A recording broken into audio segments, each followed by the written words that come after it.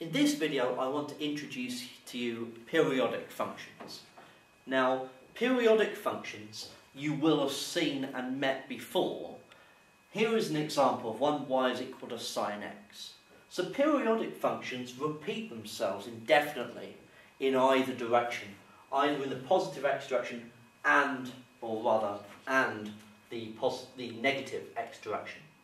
So y is equal to sine x keeps on going, in other words. And really what we want to be able to do at this point is to be able to identify the period of the function. So the period is the distance, rather, that the curve repeats itself. So which portion of the curve is repeating itself over and over and over again?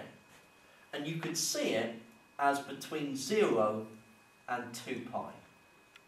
Okay? That would be what we would consider to be the period, because that part of the curve is repeating itself over and over and over again in either direction. So I can say that the period of sine x is 2 pi. Now you'll find that y is equal to sine x, y is equal to cos x, tan x, sec x, cosec x, cot x. All of these are periodic. But we're also going to be looking at different types of periodic curves, ones that we can build up from scratch.